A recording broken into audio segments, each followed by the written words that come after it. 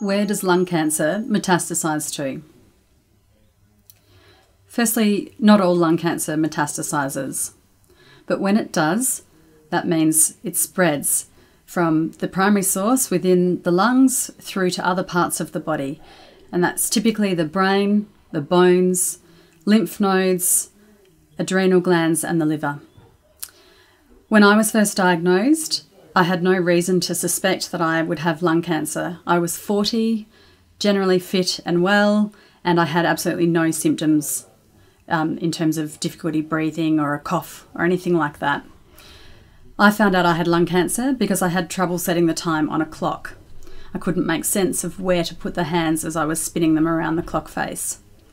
I had an MRI and that revealed that I had 2 tumours on my brain. Later that day I had a CT scan that showed that the primary source of those tumours came from my lungs.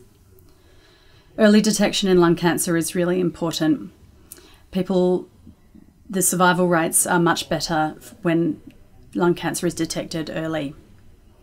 There's currently no screening program in Australia. Lung Foundation Australia is working hard to influence the Australian government to establish a screening program so that the outcomes for all people with lung cancer are improved. We need to work together as the lung cancer community to help influence change for the better for all people living with lung cancer. Lung Cancer Search and Rescue. Hope in every breath.